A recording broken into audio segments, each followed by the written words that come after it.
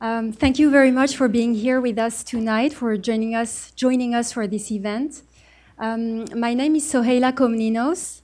I work for Open Society's Human Rights Initiative program, and I will be the moderator for tonight's event. The event is organized jointly by the Human Rights Initiative and Open Society's Global Drug Policy Program. And here I will give special thanks to Diego Garcia Davis, who is the one who actually came up with the idea for this event. Our programs both fund and support civil society organizations that challenge the excessive use of incarceration globally, including for women who are incarcerated for drug-related offenses, communities of color, and other marginalized communities. And we also support organizations that advocate for progressive drug policy. And some of these organizations that work at the intersection of these issues are represented by our guests tonight. Before we start the panel discussion with our three guests, I'm going to give the floor to Kasia Malinowska, who's the head of Open Society's Global Drug Policy Program. And then we'll launch into the panel discussion. I will ask you to save questions for the end. We'll have a Q&A session after the panel discussion. And also, so that you know, there is food and drinks outside of these doors, and there will be time to mingle and network at the end of the event. So please stay for that as well. So now I'll give the floor to Kasia. Thank you. Thank you, Soheila, very much for welcoming us all here. My name is Kasia Malinowska, and I direct the drug policy program. But there are many, many of us here who work on drugs at OSF, and so it's a pleasure to see colleagues and our guests and all of you. I wanted to, So let me just maybe start by saying that when my adventure with drugs began about 20 years ago, the set of countries that I visited then were Central Asia. And so, as many of you know, Central Asia sits on a border with Afghanistan. So drug issues became a major sort of problem, and as Soviet Union fell apart, and as money stopped, sort of pension money started flowing, and salaries stopped flowing from Russia, from Moscow, the issues of poverty became really dramatic.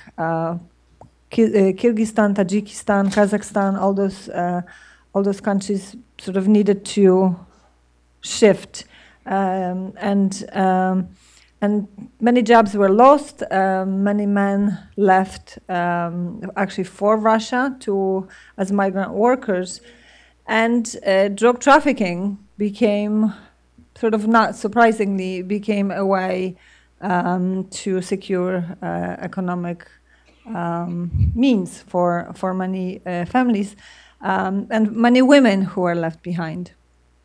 So actually, during my trip to Kazakhstan, I met with the Ministry of Interior, with the Minister of Interior, who, with incredible pride in his voice, told me that one of their sort of drug control accomplishments at that time was opening a women's only colony, sort of a Soviet version of a prison, and that he gave me, I don't remember the numbers, but they were impressive, of women that were there, from very young women. I think the oldest detainee was around 75. And again, he said that with pride in his voice. And he presented it as an accomplishment. And so I started to ask, so who are these women who are locked up for drug trafficking? And what are they spending their money on? And he explained that men are gone, that if you work if you live in high mountains, there really aren't that many options, and that women are using that money to pay for books for their children. And so as you can imagine, that conversation just became increasingly more difficult. But I am struck by how those stories sort of come back again and again and again, regardless of where I go. One of the most recent trips that I made were actually with my colleague Diego, who was mentioned earlier. We were in Guaviare in Colombia, and again we went to prison, and we met with a woman whose children were sort of out and about, and she had no idea what is happening with them. Single mom, unclear how long she's going to stay in prison. For what? For tiny amounts of coca paste, which really was about sort of assuring a livelihood for herself and her children. So it's striking to me how that story gets repeated, and how economic hardship drives crimes related to drugs. So it really is an honor to say hello to you all, to welcome you all. Again, thank you for your work. Thank you for speaking and bringing this issue to light. I think it's incredibly important that we do talk about it, and that we do share stories of those women, but and more maybe equally importantly, talk about the structural inequalities that are driving those experiences and making them only worse. So again, thank you for being here. Welcome to OSF. I hope you stay after, and we'll have an opportunity for a conversation. Over to our esteemed panel.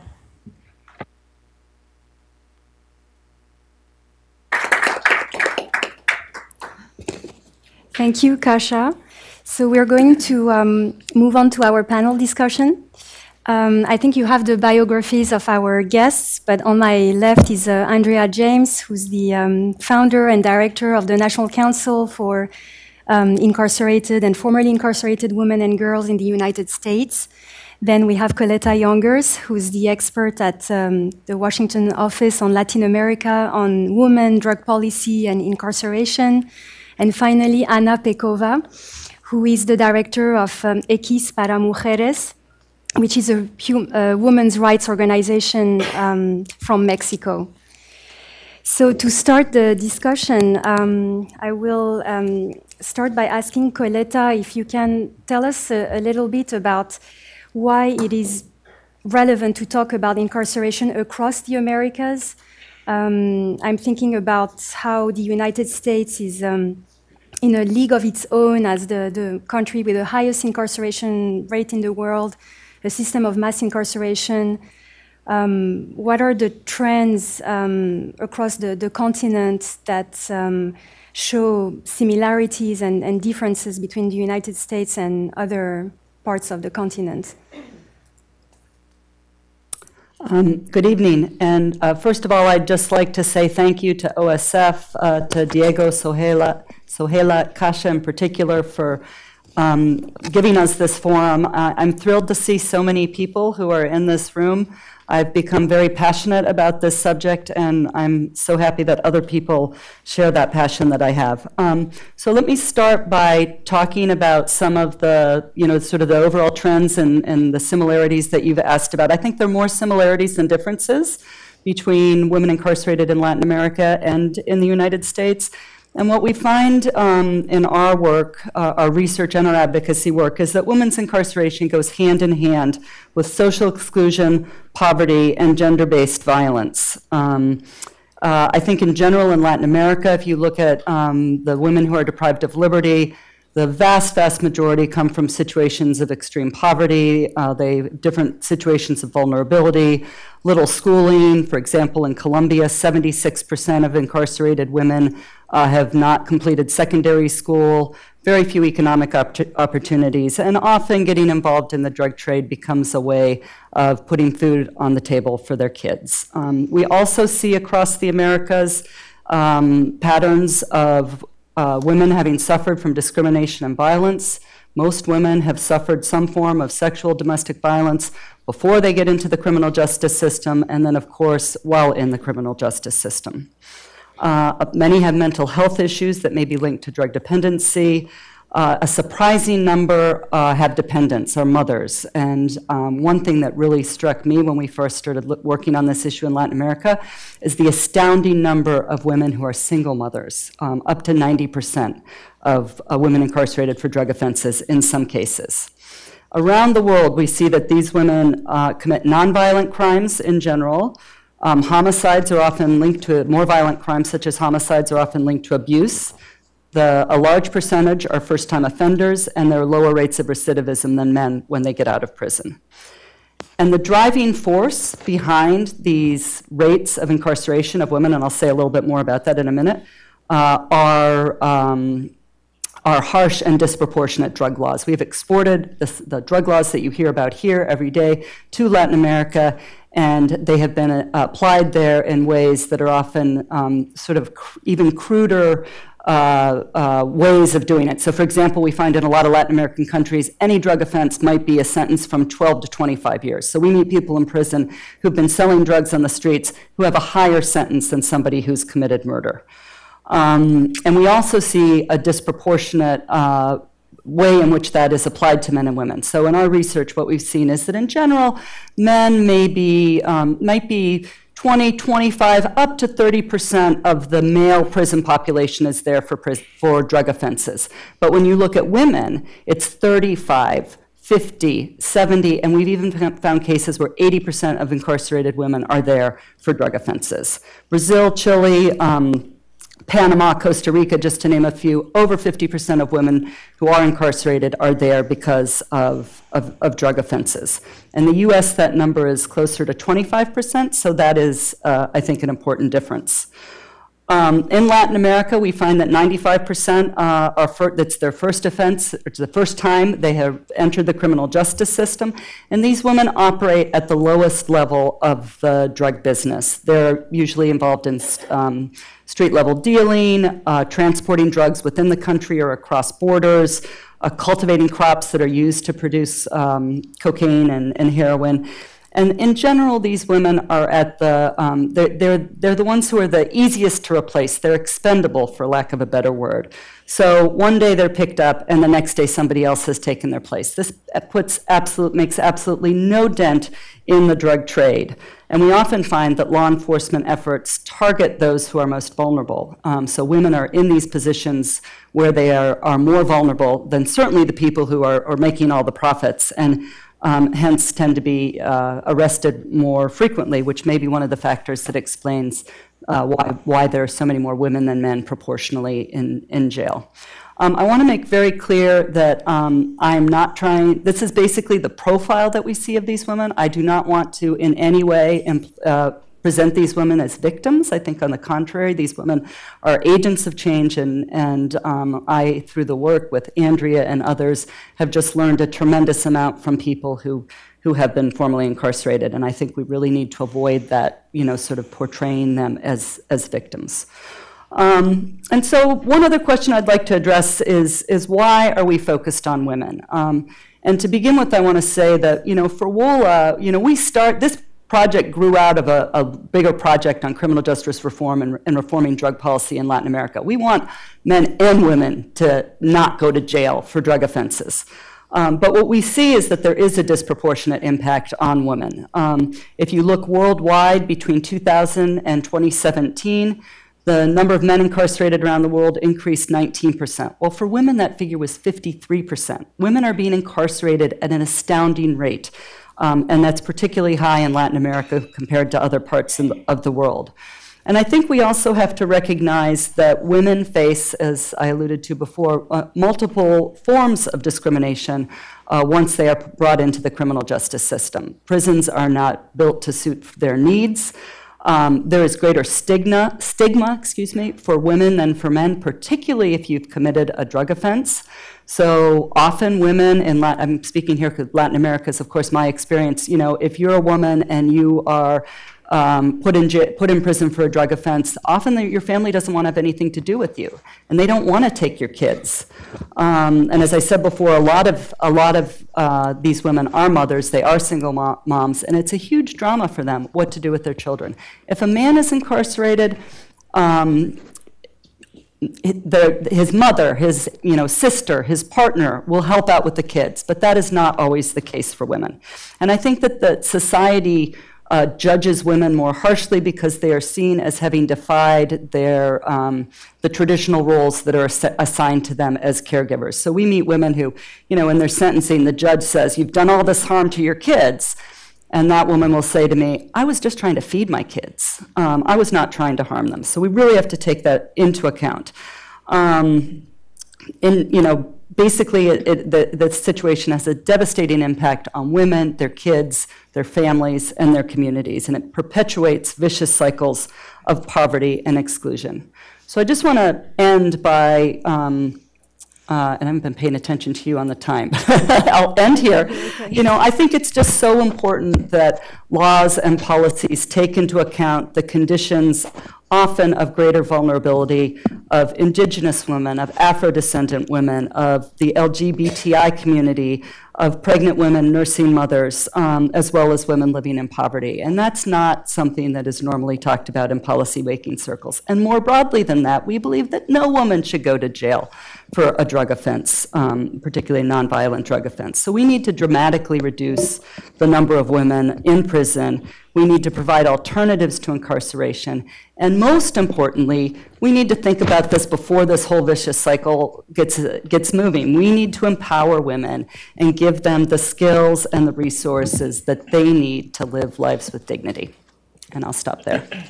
Thank you, Coletta. Sorry, I'm having trouble with my earpiece. I wanted to ask Andrea to turn our attention, to the U.S. context, and particularly as a formerly incarcerated woman yourself, you've been really advocating for the empowerment of formerly incarcerated women. And I would like to ask you to elaborate on why is this so important that formerly incarcerated women and girls are able to self-advocate in their own name. Well, thank you, and I want to also thank OSF, and I also want to thank WOLA. I started doing work outside of the United States about 4 years ago with Coletta, and it's been an incredible experience and has expanded our work and helped us to understand that the issue of incarceration of women and girls is global, and that we need to address this, as Angela Davis has been teaching us forever, that we have to begin to recognize this as a global issue. And there's nothing more apparent than when we travel and meet with Anna and meet with the sisters in Mexico and in Argentina and Brazil and some of the other countries that we've been to and are going to, that this issue is, these issues are the same for the women who are entangled in the criminal legal systems in their country. The National Council actually was a proposal here that started at OSF as a Soros Justice Fellowship proposal, as we came out of federal prison and we were desperate to stay connected and to keep the organizing that we had started inside of the federal prison. This whole idea of having a national council was given life here at OSF, and so I just think I'm thankful for that, and thank you, Mary, also for the support that you've continued to provide for us to learn more. And I have a lot of mentors in this room. Kathy Boudin is here. Kathy Boudin is a lifeline for me. This work is very difficult in so many ways. But to have formerly incarcerated women who are so brilliant, like Vivian Nixon and Kathy Boudin and the sisters from the National Council, Anissa and Jan, and all of the folks that have come out tonight to be a part of this with me, and mostly Nana Roz. Nana Roz, when we came home, we literally stood on the corner and sold dishcloths to get gas money, and a lot of times we got stuck. We didn't have any money to get from wherever we were, and I just wanted to acknowledge some folks that really gave us a lot of support in the very beginning and continue to do that, and Nana Roz was one of those people who made sure that she came and found us and put gas in the car and whatever else.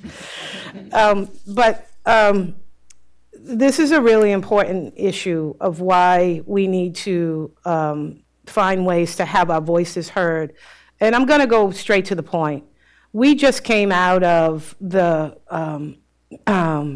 passing of a piece of legislation in this country referred to as the First Step Act that is being touted as one of the best pieces of criminal justice reform ever in history.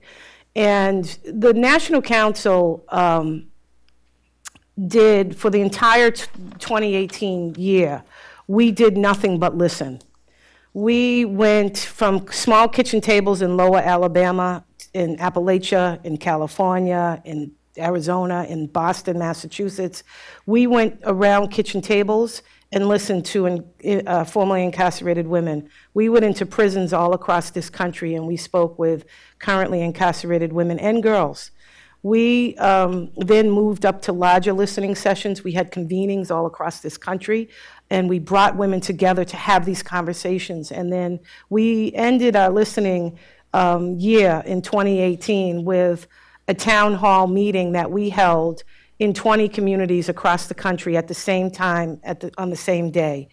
And we took all of this incredible information from women in prison, in the federal prisons, in the state prisons, in county jails, from women sitting in their living rooms and at their kitchen tables, from women in all of these convenings, and we brought all this information together and we looked at it. And we said, what are these women saying that they need? And not one bit of what was in the First Step Act that's being touted now as this incredible piece of criminal justice reform, not any of it was what the women and girls who are most directly affected, and women, even prior to our uptick in the numbers of women going to prison, women have held and carried the burden and the difficulty of families who have been directly affected by mass incarceration forever, okay? And so they've been entangled in the criminal legal system in one way or another for a really long time, even prior to them becoming directly dragged in and incarcerated themselves. And so I think that they're experts. I think that it's clear that they understand what's needed, and that it's important that we listen to them. And when we also now have public opinion, which is something that we work on, we have an outrageous goal. Our goal is to end incarceration of women and girls. And people kind of look at us and say, what? You mean you just want to reduce it? No, we want to end it and we mean it. And we feel as though, having done deep, deep research and looking at who are in prison, going to prisons, having lived in prisons ourselves, we are absolutely certain that we know better ways of doing this that don't involve prisons. And we're intent on getting that done. We may not know how to define that clearly yet, but we're beginning to take the steps to figure it out. And one of them, again, was this listening tour that we took. And then we we brought all this stuff together, and we created a campaign that we've just launched with 20 fellows called Reimagining Communities. And it's our way of saying we don't want to try and reconfigure a prison anymore. We don't want to put our energy and ask the universe to concentrate on all the people who are supporting change to focus on prisons anymore. We want to focus on reimagining our communities, because we feel as if we do that and we begin to implement the things that we're envisioning, we can make the current system obsolete. But it's clearly, as we have seen from the First Step Act, it is not going to come from that.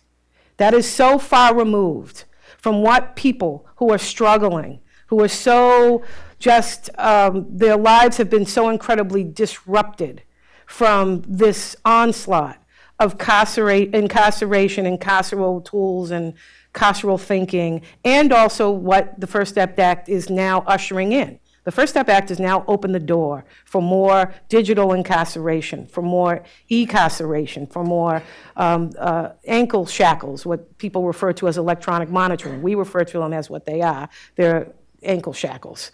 And we're very, very, very concerned about that.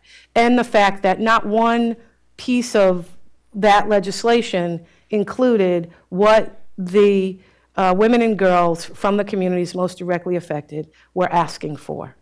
And so our goal in creating Reimagining Communities is to do just that, continue to do the work. We're determined to begin to empower ourselves as we sat as so many women before us did, as Vivian did, and as Kathy Boudin and Cheryl Wilkins did, sitting in the New York State prison system and demanding that women be educated, we were determined in the federal prison to, in 2010, when there was this uptick in conversation around ending mass incarceration, we didn't hear one word. We were 2,000 women crammed into this prison in Danbury, Connecticut. We didn't hear one word about us, our gender-specific needs and concerns. We didn't hear anything about our children and the effect that incarceration was having on our children and the communities that we left behind. And so we sat around that picnic table that hot day in the summer in the prison yard, and we said, we're going to do this, and we don't know how we're going to do it, but we're just going to start doing it. And we did. And we're here today still, after a whole lot of very difficult challenges. We're still here, and we're building. And reimagining communities is our way of saying, here is what we want, and we are going to start in very hyper-local spaces within our communities. We used to call this, a couple of years ago when we first were thinking about this, before we kind of had all of the listening and all of the visioning kind of mapped out, we called it block by block. And now we call it reimagining communities, and we don't necessarily call it block by block, but the idea is still there, that we need to start in just very, very, very hyper-local spaces and support the women in implementing those projects and campaigns that they have included in their vision for their communities, and then to work our way out from there. And that includes everything that you can imagine, including things that intersect, such as housing and entrepreneurial training and cooperative business opportunities. We did a deep dive in studying the work of Jessica Gordon Nembrand and how historically for African American communities, cooperative businesses have been the things to uplift communities that were marginalized from cash flows. So we've taken all of these pieces and created this project this campaign called Reimagining Communities, starting with our 20 fellows and doing deep, deep work in the 20 communities around the country that they're coming from, and really not spending a lot of our energy any longer on going to a system now that we're clear still thinks that the only thing that needs to change is the indictment on the person who's already in the prison, because that's what the First Step Act is. It's a continual indictment of the people who have already been incarcerated, found guilty, incarcerated, and put in a prison, and you're still told that the system is only going to recognize that you need to be made better. And so I'm going to stop you here, and I'm sure there will be questions on U.S. Yeah, I probably opened a whole can of worms with that, but so I wanted to give a chance to Anna to tell us a bit more about her organization, and particularly EKIS is a feminist organization.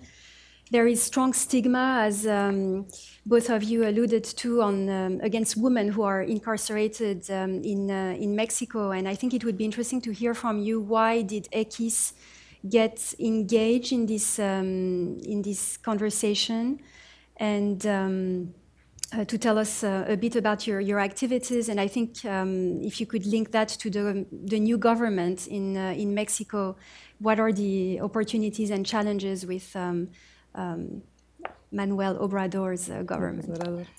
Yeah, thank you, Soheila. Being the right, is it on? Yeah, it's on. You can hear me. Being the last speaker is always complicated, and going after Andrea James is even more difficult. So feminism and incarcerated women, I keep on telling Soheila, no, that's a very difficult question, and I wish I had the complete answer to that.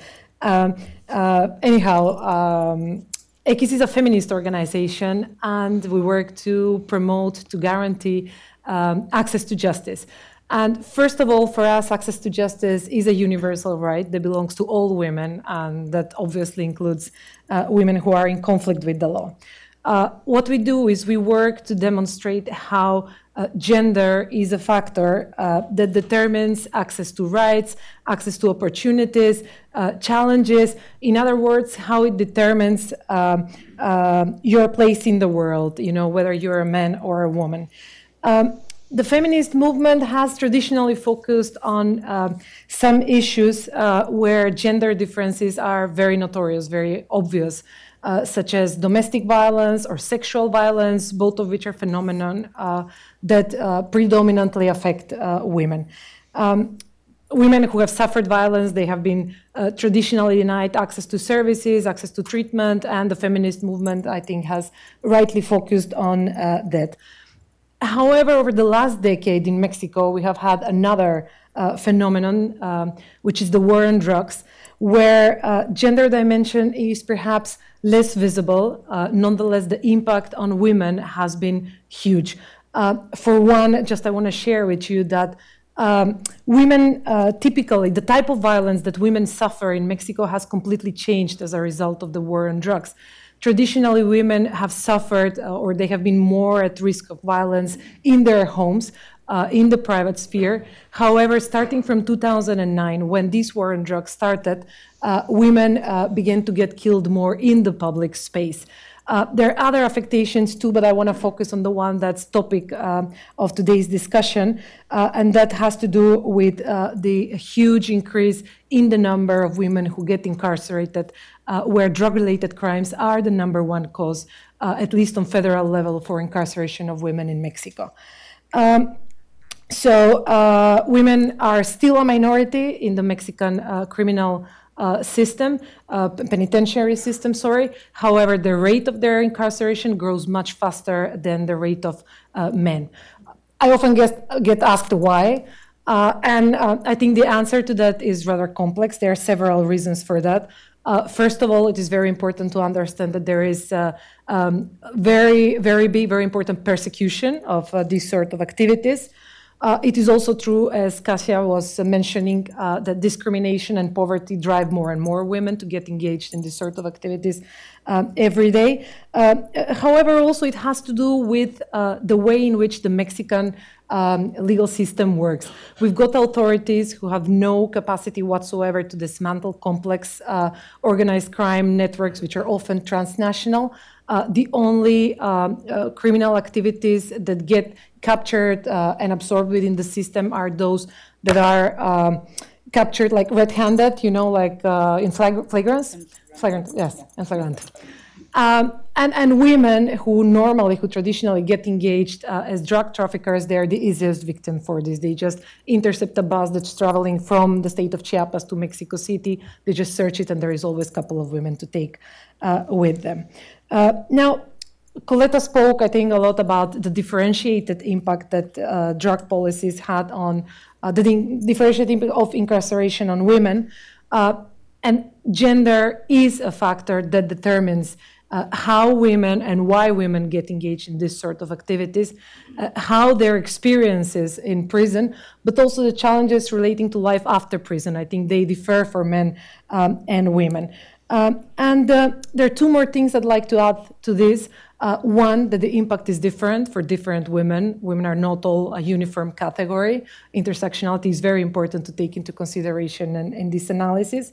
And the other one, something that's been documented in Mexico by an academic, Catalina Perez Correa, is that women are not affected only when they themselves are incarcerated, but also when they've got a family member that enters prison. Women in Mexico, and I guess it's the same here in the United States, they basically sustain the whole prison system. They're the ones who need to work to provide money and resources for the person that's inside.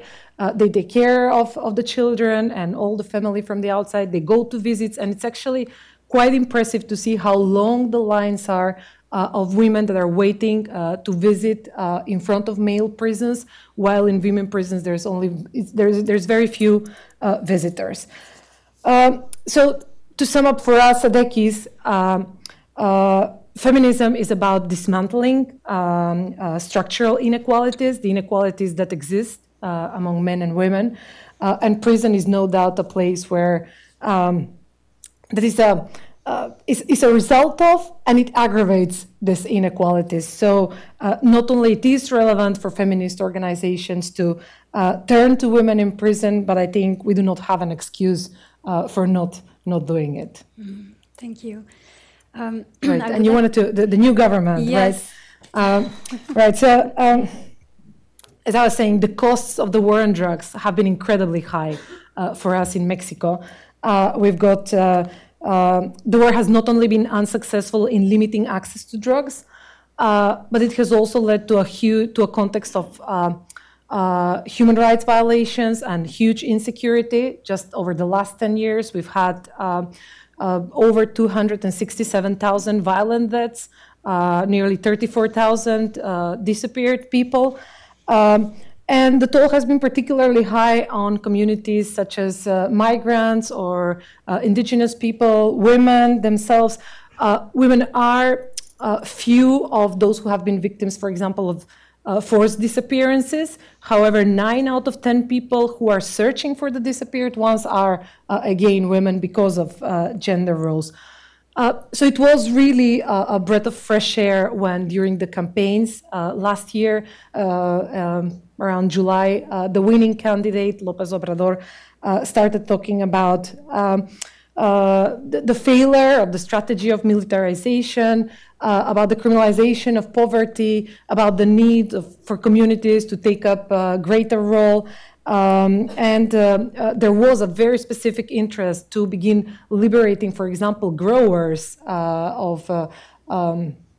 in rural communities, then indigenous women who are in prison for drug-related crimes, but whose processes were seriously violated. And it is in this context that we saw a major opportunity to push for change. So we've basically begun working with WOLA and with participation of women who are in prison and formerly incarcerated women. And we drafted a proposal for amnesty, asking for amnesty and liberation of all women who are in prison for drug-related crimes. Basically, if approved, we believe that this could be a very important recognition of the failure of the current policy, and it could hopefully open up the door for liberation of women who are in prison for other crimes and men too. It's not going to be easy. I think stigma is very real, and it is an issue. We've developed, and we're working on a communications campaign to sort of address this issue. However, some of the challenges come from the context itself, and I think they're even more complex than stigma itself. But I don't know if I could take it up a little bit later. Yes, yes, okay. Later, and maybe with the questions from the audience. We were actually going to show you a short film produced by Ekis and Wola, which features a few stories from incarcerated women. It's in Spanish and subtitled. It's 7 minutes. So I think we are going to show it now, and you can see it on the screens around the room.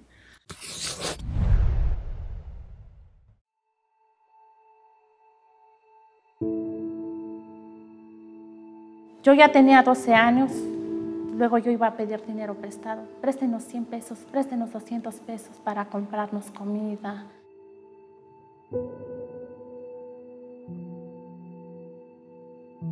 Entonces llegó un día que yo me topé con una persona de ahí mismo del pueblo y le dije que si nos podía prestar dinero.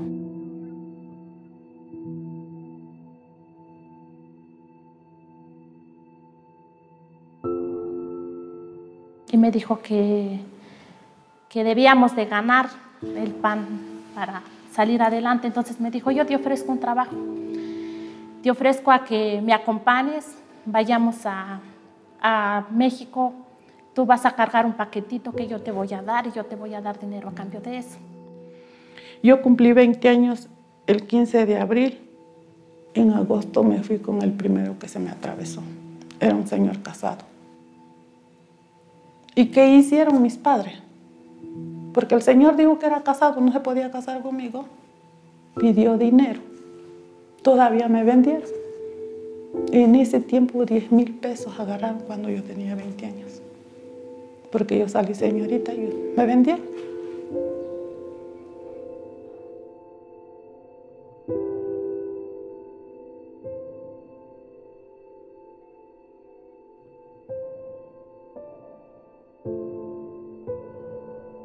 Me enredé en lo del tráfico cuando me separé del papá de mis hijos. porque una mujer sola con 2 hijos, aparte de que tenía un trabajo estable, pero no ganaba lo suficiente para mantener 2 niños, mantenerme a mí, a mis papás y a un hermano. Pues, conocí amigos, de esos amigos me llevaron otros amigos, y así me fui metiendo más y más y más hasta hacerme yo mi negocio propio.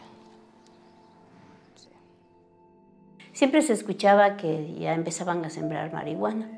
Pues el pueblo siempre vendía o cultivaba.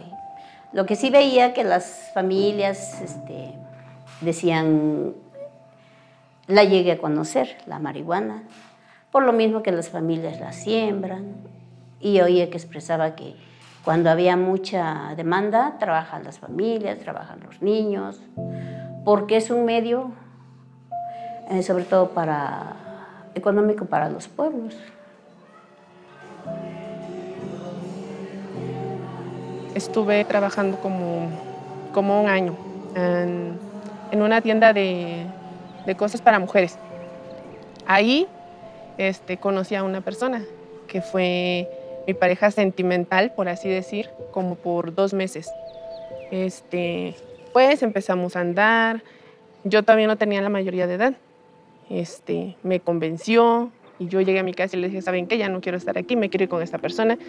Y me fui. Pero empezó a haber un problema. Él era muy celoso. Entonces hubo un día en que llegó así de la nada a la casa donde vivíamos y me pegó horrible, horrible, horrible, horrible, lo peor que se pueda imaginar. Me pegó y me dijo que no, que yo no iba a jugar con él, ¿cómo se llama? Que yo no iba a hablar ya con nadie más de mi familia, que iba a ser estrictamente cuando él quisiera.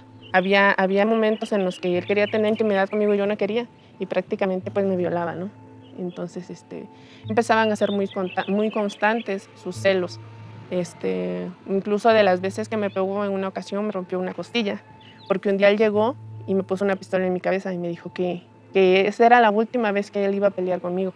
Que para la próxima ya no iba a haber golpes ni malas palabras, simplemente pues él iba a tirar de la pistola, ¿no?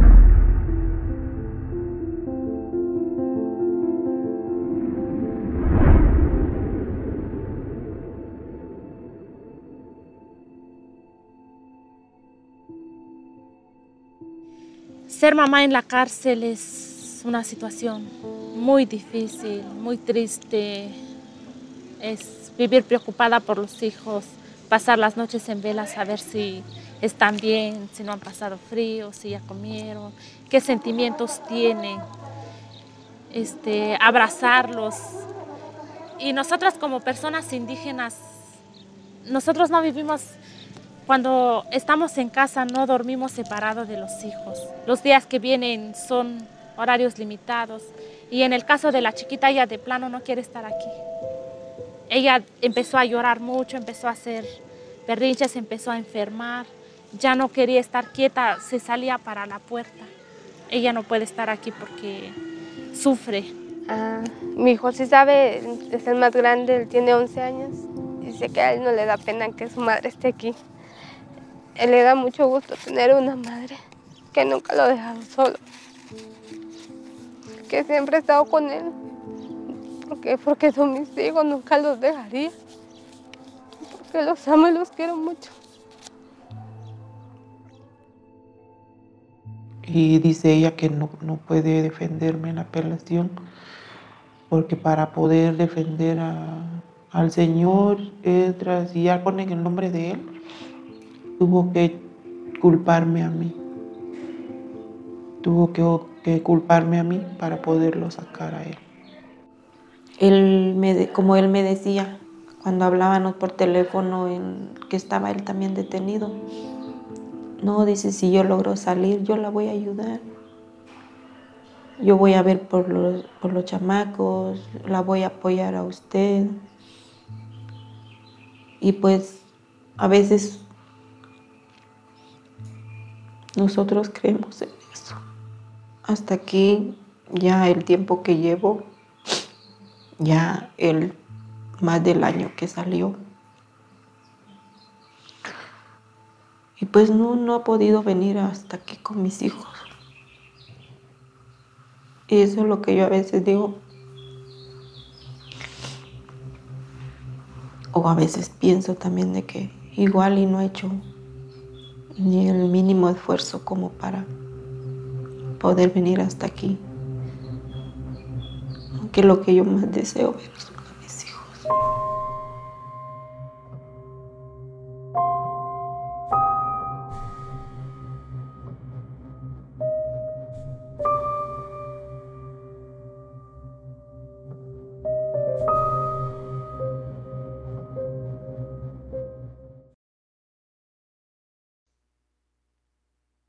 So I hope that you all managed to understand the stories of these women who are really moving and sad. And an immediate question would be: so what are organizations like yours doing about this? But I think Coletta, you just wanted to say. Okay. No, I'll do it when I talk next. Right. So we've been working for a while now on documenting. Oh, sorry. Yeah. I turned it off. Okay. Thank you. So we've been working for a while now on documenting the negative impact that the drug policies have had on women. And based on that, we've designed and carried out an extensive advocacy work too. We also provide legal aid and representation. In fact, to one of the women who appeared there, we choose basically like emblematic cases which could lead the way and help liberate an additional number of women. However, in all of this, one of the most important lessons, I guess, it has been that we cannot and we must not move forward without the voices of the women who have been directly affected by these policies. So in addition to these sort of materials, we've also begun to work on creating spaces for formerly incarcerated women from Mexico and family members of incarcerated people to come together, to hold dialogue, to begin working towards an agenda. Andrea, we've been very lucky to have Andrea and her colleagues from the Council, practically every year over the last couple of years in Mexico, and to share with women from Mexico their experience. Unfortunately, the levels of organizing are still quite low and not as good as in the United States, but we're working. And we're there to provide any support that we can to this movement. In fact, we recently organized a regional dialogue that included women from Canada, from the United States, and Mexico, formerly incarcerated women. And it was amazing, like Coletta was saying, beyond the cultural, linguistic, political, or other differences, it was the similarities that dominated. And women were very, very clear. They were anonymous. There is a big question, about what gets punished and who gets punished. So, yeah, I don't know if Coletta wants to add something. Yes, I think if you want to add something about this action and the movie, and maybe just to complement what Anna was explaining about, her goals, advocacy goals in Mexico, with what WOLA is doing at the regional level as well. Sure, and I'll get in a little bit to talking a little more about why we produced this video and what we're doing with it. It fits very much into the work that Ekis is doing. So WOLA basically, we work in partnerships with groups in the region, and we work with our partners on this project to seek to reform criminal justice, drug policies, by changing the narrative and by doing advocacy at the national, regional and international level together. This project got started some years ago when I was involved in another research project that was really the first effort to document how drug laws was the primary cause of Latin America's prison crisis. People would talk about it anecdotally, but there was no study, no research that actually showed that. So we produced a report called Systems Overload.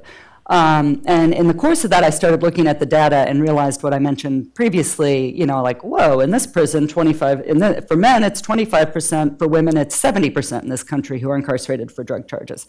So out of that, we decided to bring people together to start thinking about, well, what can we do to address this? So we formed a working group that's now about 25 people around the region, mostly women, some men.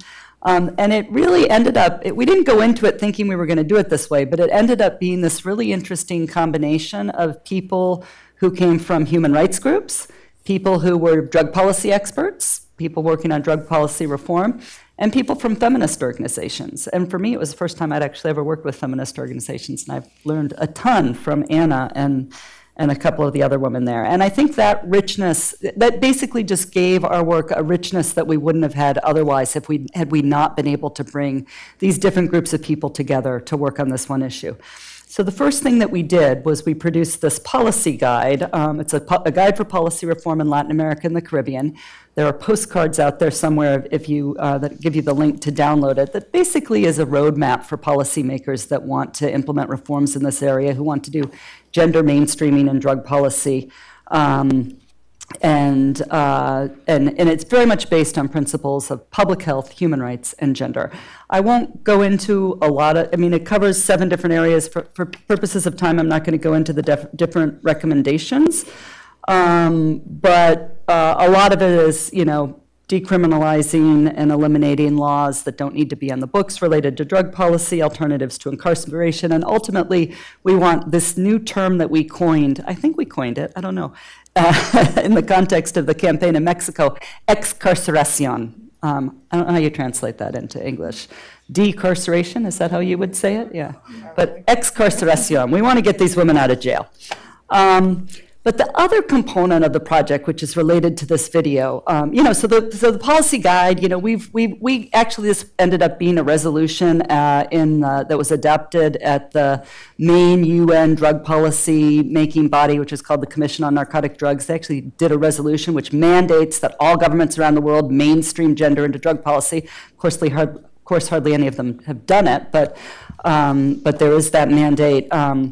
And we've been able to achieve some reforms in different countries, Costa Rica being the primary one, and that sort of thing. But the other component of it that's really important is changing the narrative. Because when you talk about women who are incarcerated for drug trafficking, people think they're criminals. They've harmed society. They've harmed their children. They deserve to be there. They're the Reina del Pacifico, the big, I think they might be a series or whatever you call it now about her, the big drug, the Queen of the South, the big drug lords who are women. And that's not the reality, as we've described before. So we wanted to provide opportunities for women to tell their own stories, to present their own realities. And this makes a huge difference when you are talking to people and changing their opinions. Before we produced this video, we did a series of photo essays that we used in workshops with government officials in Latin America. And I've seen a room full of government officials where every single one of them was crying after seeing one of the photo essays or more recently with these videos that we filmed in Oaxaca. This video was really, the idea is to use it as a way of sensitizing public opinion in Mexico and generating public support for the kind of initiatives that Anna was talking about in terms of our immediate campaign right now, which is to get all of these women out of jail. In fact, it has been viewed, not opened, but viewed 45,000 times. It was covered in all of the major, or many of the major newspapers in Mexico, and we're now using it in this new campaign. So it's going to, it'll have a lot more legs. We anticipate that there'll be a lot more views. There's 2 other videos, by the way, which you can also see on our webpage. And just to go in a slightly more detail to the campaign that Anna was talking about, what we're doing this time is a digital campaign. WOLA's never done this before. We're so grateful that OSF has provided us the resources to do it. I'm not a communications person. I'm old school, so I don't understand all this stuff, but the idea is that communications is moving much more in the direction of paid advertising, driving audiences to your message. So we've been able to contract with a PR firm, Aruba in Mexico, that is helping us design a campaign that we really hope will result in either an amnesty or pardon for all women who are incarcerated for nonviolent drug offenses in Mexico. And then the third part of the third component of the work that Anna also already talked about, so I'll be very brief, is really not only raising the voices of these women as we have, tried to do with the videos and other things like that, but also really trying to provide spaces for these women to come together and to get them a seat at the table where policy decisions are being made. There is nothing like the National Council in Latin America, as Anna said. We don't even have many women who are willing to come out and speak, as Andrea or Kathy or other women in the room here would do, as women who have been deprived of liberty. So what we're trying to do is take what lessons have been learned from the National Council and create spaces for women to come together, both in solidarity, but also with an eye towards becoming more engaged in advocacy work. And I've learned all this from Andrea, really. It's not just raising their voices, but it's also making sure not only that these women are participating in the debate, but that they are leading the debate. So just to conclude, one of the big activities we have coming up this year is we're going to organize, with the support of OSF, a regional workshop of formerly incarcerated women from across the Americas. It's going to happen in Colombia. We're doing it with an organization called Corporación Humanas Colombia that will happen the middle of this year, and we're really excited. It's the first time that we've ever really been able to bring together this community of people. The National Council will be presente. So we're really excited about that. Yeah. And this is a really good transition to ask you, Andrea, about your your impressions. You both mentioned, Anna and Coletta, that Andrea traveled last year a few times to Latin America to meet with incarcerated women and formerly incarcerated women and their families. And you're really focusing on this in the US. Why is it so important that this effort of international solidarity and international spaces for women from different countries to come together, why is that so important? Well, when we visit the other countries and we have an opportunity to meet with and speak with our sisters in these places, it's just incredible because the stories are the same. Mm-hmm. And mostly when you feel the connection is when the sisters begin to have conversations about what it was like to be separated from their children and the pain of that. And that leads to conversations about the choices that women made that landed them on a prison bunk. And those stories are the same. And so we're talking about living in capitalism. We're talking about living in systems that marginalize people. We're talking about a world that still does not value and respect women. We're talking about all of these things, lack of access to education, basic human rights that people have to food and shelter that don't exist, whether you're in Roxbury, Massachusetts, or in the favelas of Sao Paulo. And it's important that we, one, because we are the National Council and we do convene ourselves and come together, mostly because we just need to be together. It empowers us. If you've ever experienced a convening led by the National Council, it is something you will never forget. We do a conference every year called the Free Her Conference, and last year's conference was incredible. and that's hundreds and hundreds of formerly incarcerated women that come together. And we know from going to other places and convening with women and other women in other places that are in spaces where they're not as comfortable because of the stigma and the political ideology in different places are afraid to come together and do this work. We know that that has an impact on the sisters, and we stay connected with them, and we're struggling to figure out how to do that more. But it's about empowering women, it's about empowering girls, but it's about empowering people across the globe to begin to dismantle a system that is not equitable. And when you begin to approach it from that way, it involves a lot more than just us. But we know that we have a huge contribution that we can make as formerly incarcerated and currently incarcerated women and girls from our shared experience, and that we're not treating as a bad thing anymore.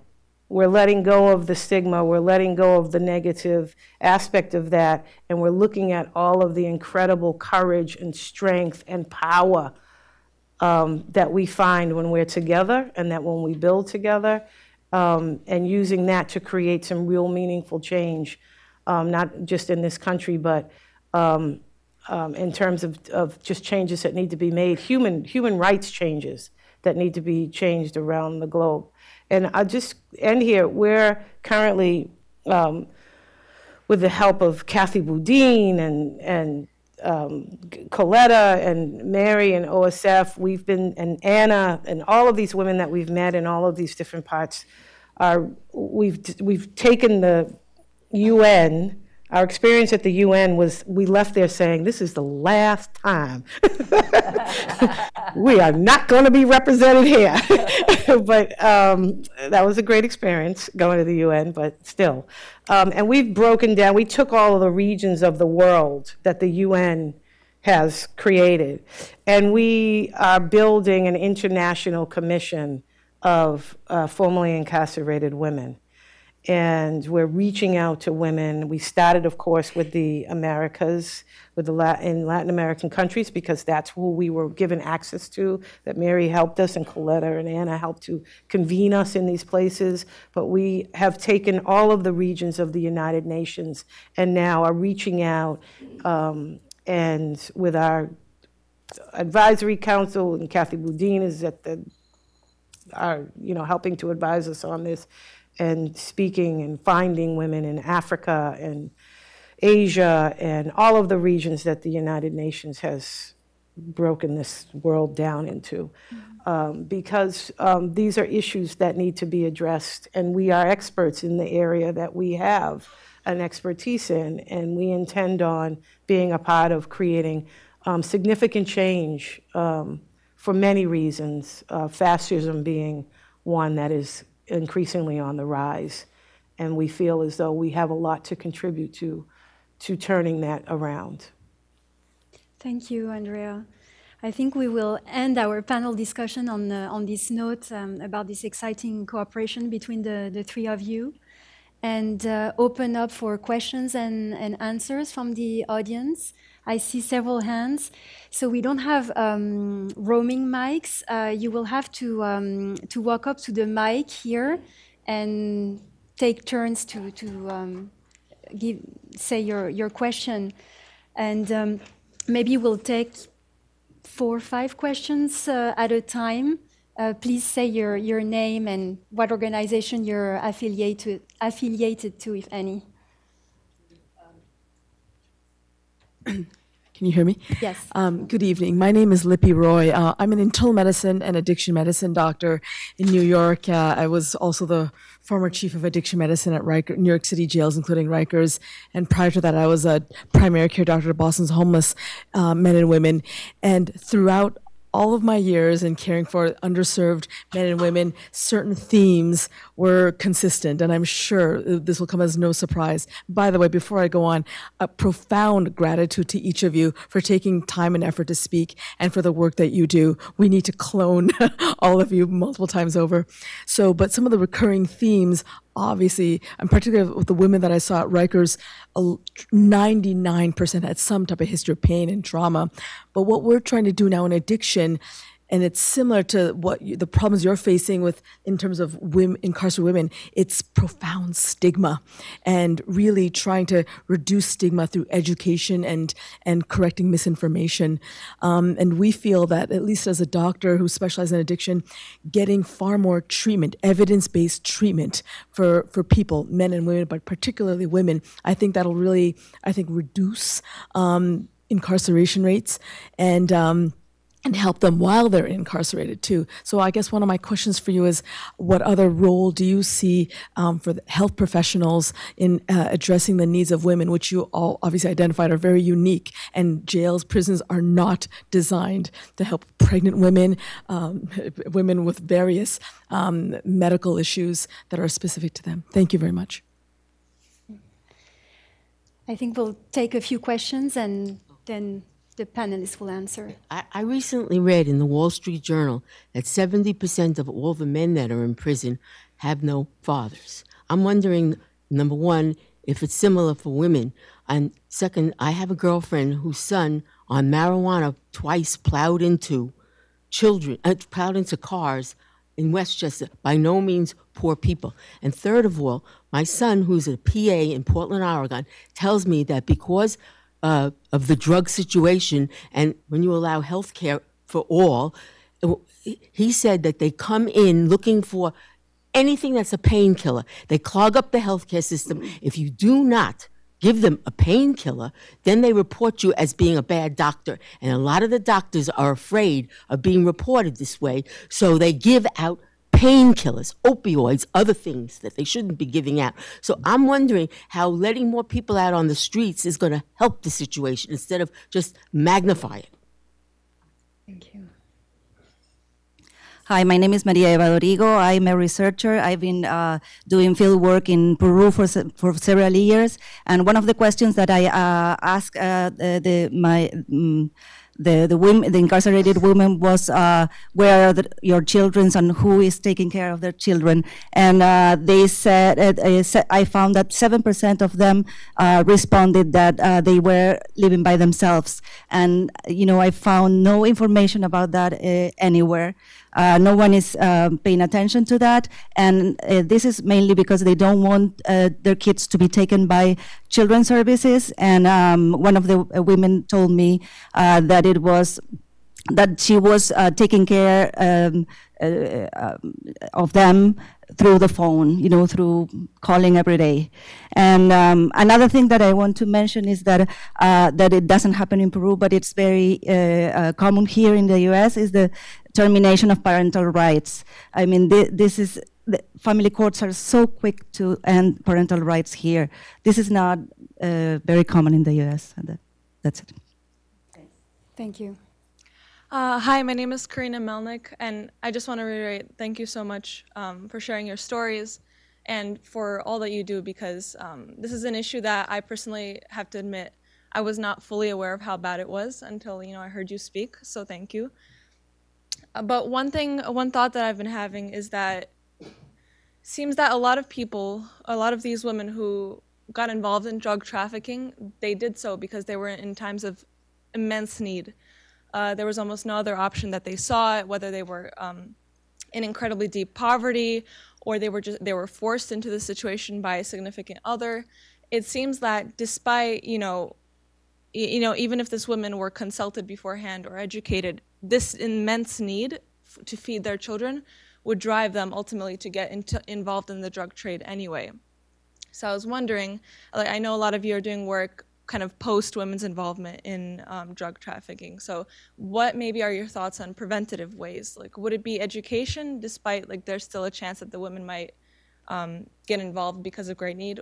Or is it decriminalization entirely of drug trade? And in that case, would you believe that drug trade isn't all that bad. So yeah, so what are your thoughts on preventative ways? Thank you. Thank you. We'll take one last question and then you can attempt answers. Good evening. My name is Karen Jamie. I was invited by Darlene Jackson. I'm very grateful to be here. I'm actually affiliated with Our Children, and I'm going to be giving some of my time to give some of my story to, I think it's one of the organizations that she had asked me. But either way, I was just wondering about your background. What's your name again? I'm sorry. Andrea, I'm sorry. So I was wondering if you could give me a little input as to how you started with this organization and how did it start with you personally, the affiliation. That's it. Thank you. So I come from a family, sorry.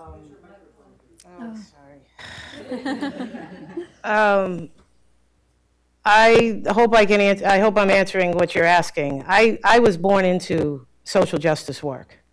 I come from a family of what we call educator activists. I come from a family of lawyers and doctors and educators who were part of the civil rights movement, broke many color barriers here as Black people in this country.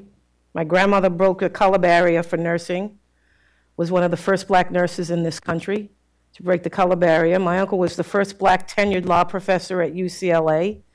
My aunt was the first Black female lead pediatrician for LA County.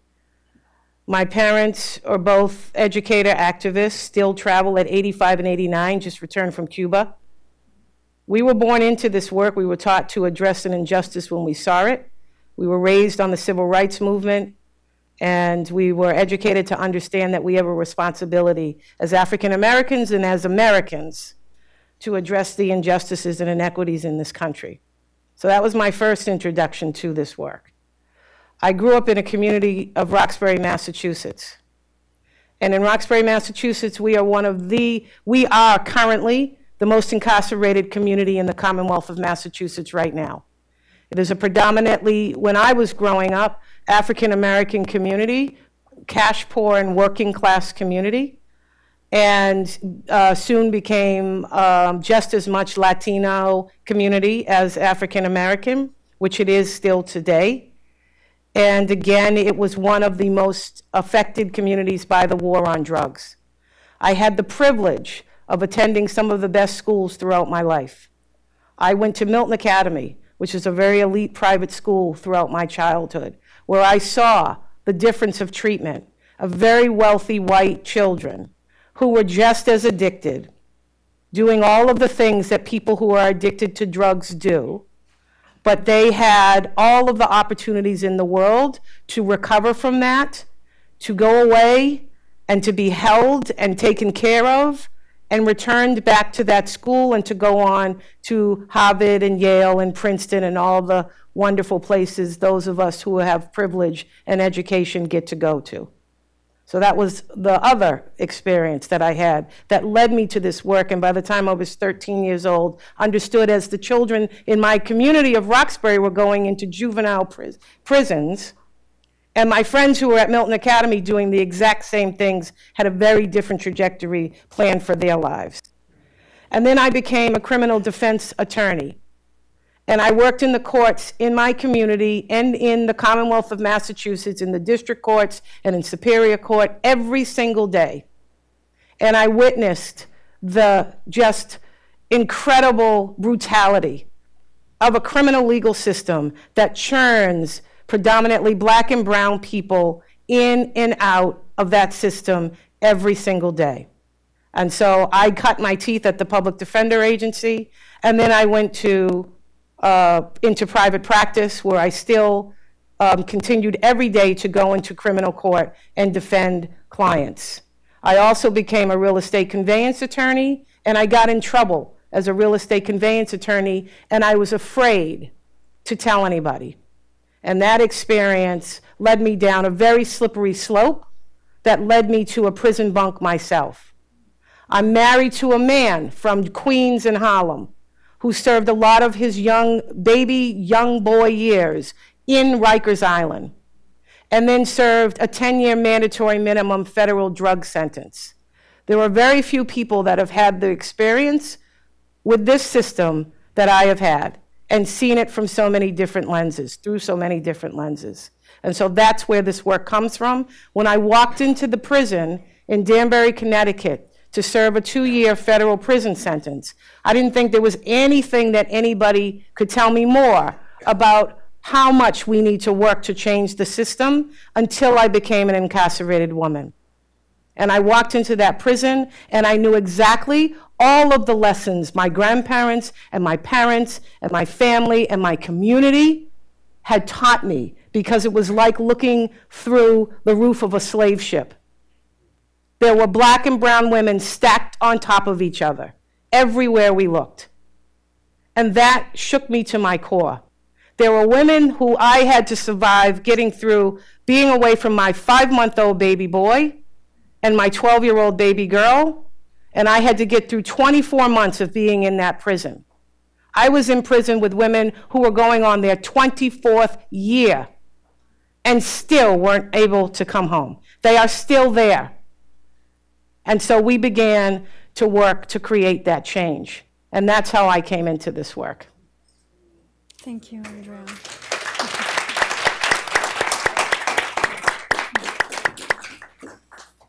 Coletta, would you like to take some of the I'd tell you my questions? personal story, but it's not nearly as interesting. It's hard to top that, and I'm going to be really brief because I know we have beer and wine waiting for us out here. But I want to recognize the other questions that were asked, so I'm going to go through them quickly. We so need health professionals in this. In Latin America, there is, I mean, if it's bad here, you can imagine how much worse it is there in terms of people either who have, issues with drug dependency or mental health issues. Your access to treatment is virtually nil. With regards to the second question, which is somewhat related to the fourth questions, if anybody else noted them by number as I did, there's no doubt that drugs cause harms. And there's also no doubt that present drug policies cause harms.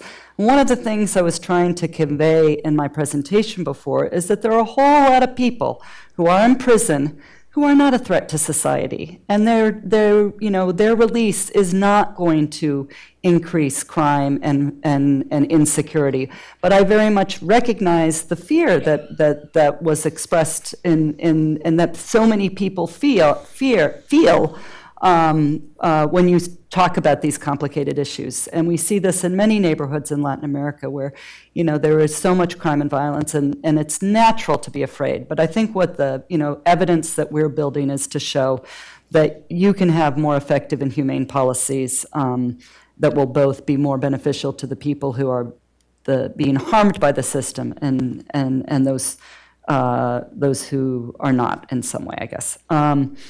And I think the other thing, we could get into a discussion of legalization, but let's keep it to decriminalization. Nobody should go to jail for possessing drugs. I just think that's crazy at so many levels. If you have a drug dependency problem, you should have access to treatment if you would like to access that. If you are a recreational drug user, you do not belong in the criminal justice system.